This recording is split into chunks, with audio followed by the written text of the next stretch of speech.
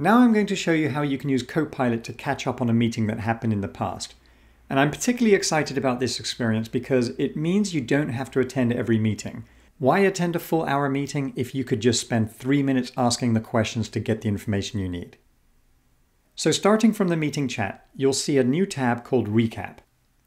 Now, if you have Teams Premium, you'll also see these experiences, which includes a video playback of the meeting, the ability to jump down to where a certain person spoke, like Derek. You can click here and it jumps you directly to that point in the meeting. Or you could jump directly to topics. So if you're interested in knowing about the marketing launch plan, you can just jump directly to that part of the video. It even breaks down the chapters.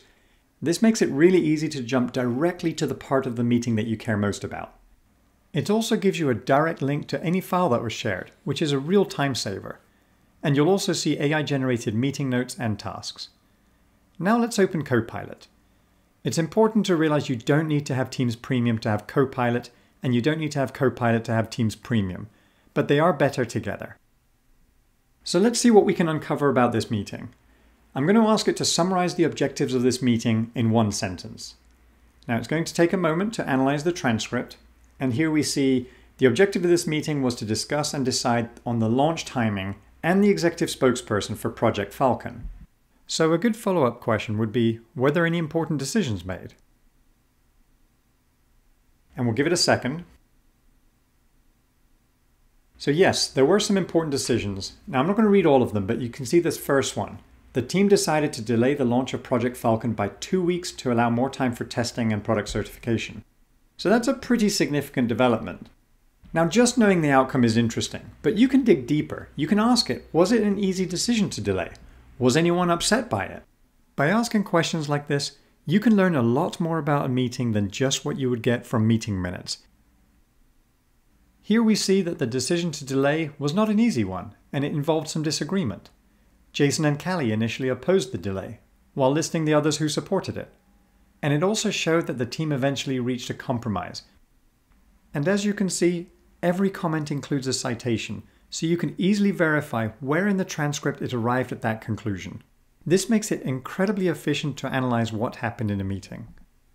Now, as a follow-up question, let's ask Copilot to list all the pros and cons of the decision to delay in a table.